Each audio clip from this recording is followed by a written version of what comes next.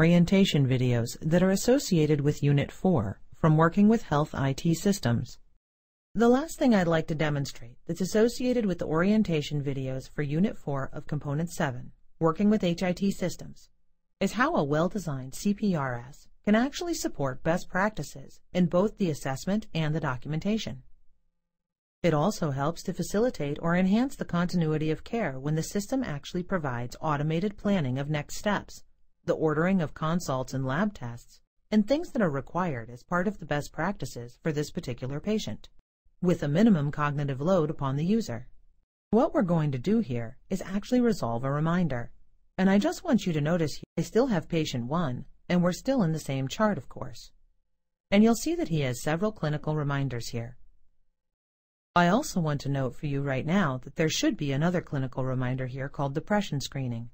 There is actually some additional functionality embedded within the depression screening that I'd like you to see. This chart is not open to a date that's associated with a clinical point in it, so I need to do that first. So I am going to create a new note, and I'm going to associate it with the visit. And within that note, I'm going to resolve a reminder. We can see the encounter locations, General Medicine, August the 12th. Clicking the OK button, and of course, just like before, here it is up here. It's now General Medicine, August 12th. I'm going to associate a new note with August the 12th. And you can see that he is a long timer here, so he has quite a few notes. I'm going to create a new note, just like we did in Unit 2, and I'm going to choose just an assessment. And of course, we have that issue again, that the date does not default to the date that I set, August the 12th. So I go to the calendaring function, change that date, and then what I have in here is a new note in progress, just like before.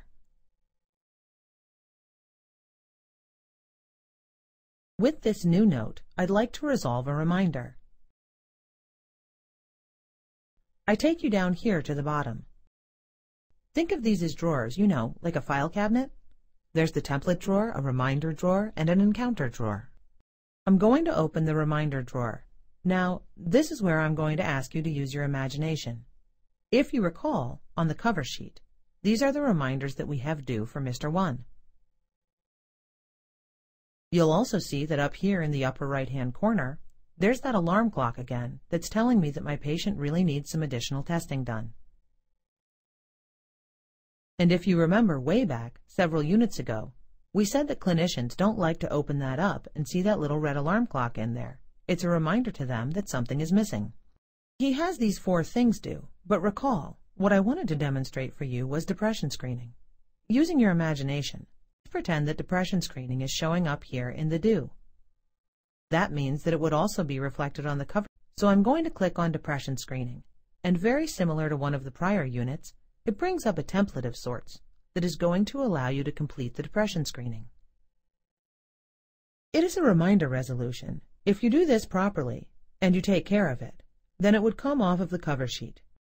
But the goal, of course, is not to have a red alarm clock up in your patient's window. So I'm going to perform the PHQ2.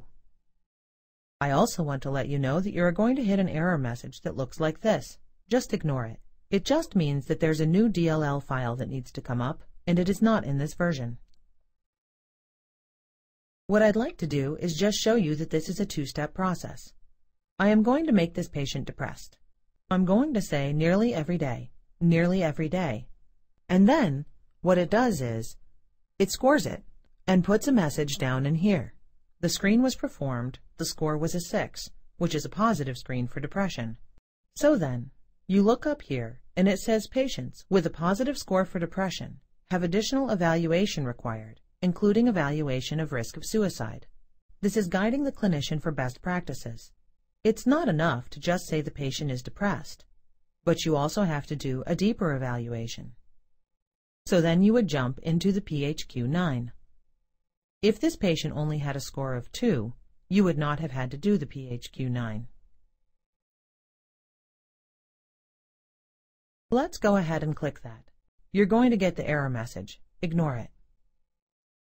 So let's go through, and again, I'm not really concerned, other than the first PHQ number 2, that I want you to score as severely depressed. This one I really don't care. You can just click whatever you want.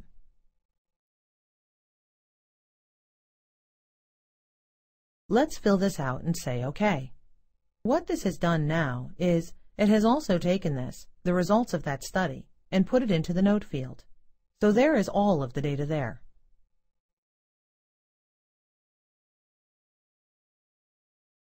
What I also want to show you is that if you click on these hypertext links, what it is doing, if you click here, it will actually take you out to the VA Department of Defense evidence-based guidelines site, which allows the clinician to see where the evidence for doing this particular assessment and ordering these types of tests comes from.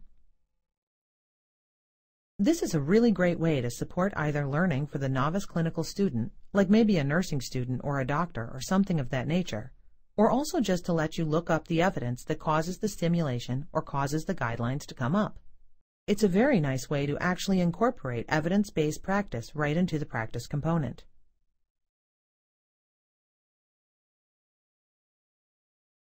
I'm going to close back down that PDF file that's on the web. Of course, if you don't have a link to the internet, these are not going to work. It's also the same. You can get the PHQ-9 questionnaire on paper if you'd like, but I wanted to demonstrate that function to you. I'm going to click Next, and what it's doing now, it's saying, oh, there's also a foot exam that's required for this particular patient. So what are you going to do? What I'm going to choose is to show you some more functionality for workflow support. I'm going to say, well, I'm going to refer the patient to podiatry. I'm not a podiatrist, so I need to refer him to take care of this reminder. I'm going to click it and going to say Next.